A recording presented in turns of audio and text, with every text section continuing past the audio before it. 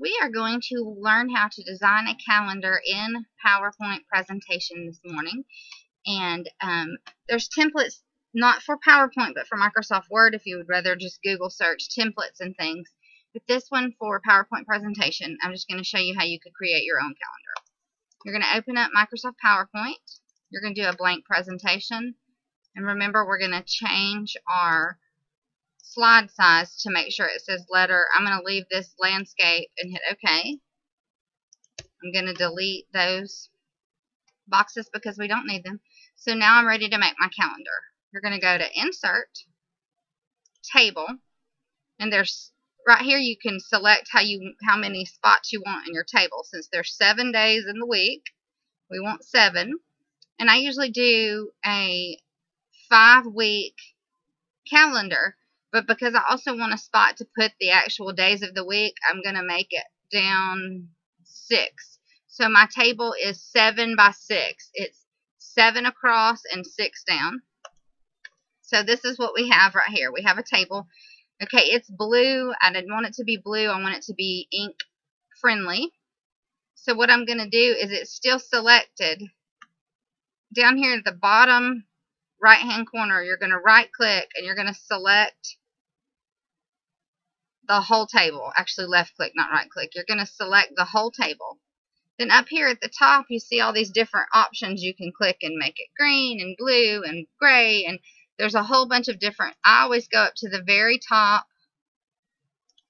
and I select the one that makes it just outlined. It's clear white on the inside and there's just an outline. So now when I get done I have this. This still doesn't look like a calendar and I want it to be full page, so I'm going to click anywhere in the table we created and I'm going to make it the size of my paper. So I have plenty of room to type. I usually leave room at the top or the bottom to kind of decorate it or put something here. Okay, so now we want to add the dates and the days of the week. Okay, so the days of the week need to go up here in the top. If you just put your mouse there and type, I want to type Sunday, tab, Monday. I'm just tabbing over to the next box. Tuesday, Wednesday, Thursday, Friday, Saturday. Now obviously sometimes I've created school calendars where I left off the Sunday and Saturday on the end so that my spaces were bigger. You can do that. You can make it as big as you want. But now that I've got the text in there, it's just a generic text. You could leave it that way, but I want to make mine fun. So where my cursor is right here on Saturday, I'm just going to left click and highlight that whole row. Go up to the home button where your fonts are. I'm going to select, I'm just going to pick a font. Okay, now you see what happened here. Wednesday was too long. So I'm going to make my font size a little bit smaller. They need to be small anyway. Okay, now there's another thing that you can notice while this is still highlighted. These are all to the left of the table. We want them centered, so you want to make sure you go up here to the top and you center your text. Okay, then you can click anywhere to get out unselected. Now, to adjust the size of these, if you're moving your mouse around and you get on the line, you'll see there's a line with an arrow up and an arrow down. That means you're going to be able to manipulate the size of the box. Obviously we don't want them like that. We want it smaller. So I clicked on it and I'm going to drag it up to right below my text. So now I have my days of the week and then I have calendar spots on here. And then now that it made it shorter, I'm just still want to make sure, drag that down a little bit to make sure there's even numbers of squares. And let's just, for purposes, let's do August. And August 1st starts on, I'm pulling it up. Hang on, I'll make sure I get it right. August 1st starts on a Saturday. So I'm going to go over here to Saturday and I'm just going to put 1.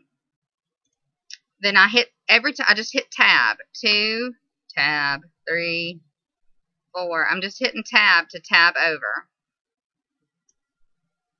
8, 9, 10, 11, 12, 13, 14, 15, 16, 17, 18, 19, 20, 21, 22, 23, 24, 25, 26, 27, 28, 29. Now here's where we are. There's 31 days. So what you could do is you can go up here and type 30 and 31 so that you would know that that's the rest of your August. You could make your calendar taller.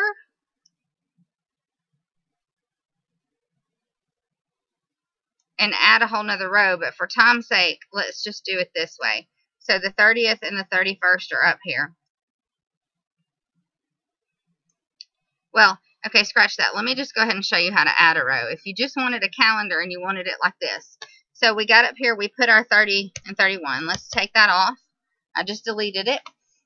You want to add a row so that we can have the 30th and the 31st. You select your last row. You go to the corner of the 29, left click and select the row. Right click and it will say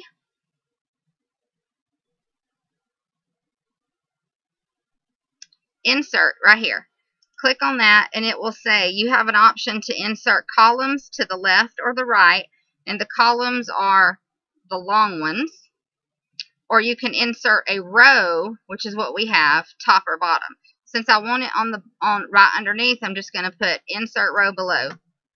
So it just gave me another row, so then I can click on it and I can put 30 and 31. So now I have a calendar that I can, my numbers are on there. I want my numbers to the left, or you could highlight all of the numbers and put them to the right if you wanted to. But for this one, we've got our numbers to the left. And now if I wanted to add text, now you can click on here and just type in the box.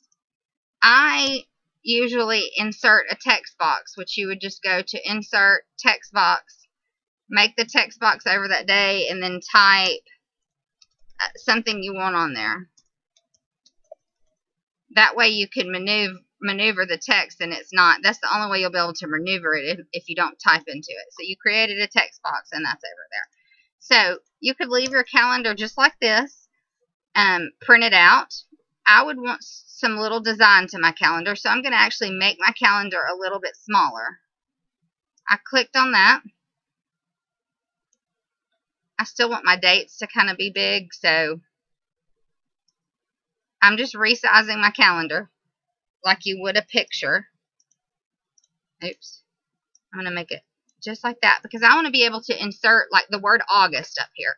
So I'm going to go to insert, text box, draw a text box up here. I'm going to type the word August 2015. Then I'm going to highlight the text, and then again you go over here and you pick whichever fun text you want, however you want it. I think I'm going to do this happy one. Still small, you want to make sure you center your text, and then you hit the arrow up button to make your text bigger. So I put this on 72, so it would say August 2015. Then I just want to insert pictures, so I'm going to go insert. I'm going to go to my clip art,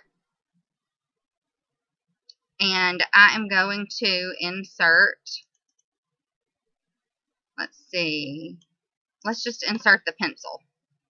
You know, again, remember you turn your pencil or you turn your clip art however you want it. I'm actually going to slide over my text box, and I'm going to put the pencil right here. So I have now made a calendar for August of 2015. And now when I'm ready to change my calendar or duplicate it, you can go over here to a different month, hit duplicate slide. Then you could come up here and type in, and that's going to be too big. You can type in the next month that you want to do, and then you're going to change your numbers. So if this was the end of August, September is going to be you go through and you just delete your text. Click in that box and hit delete or backspace.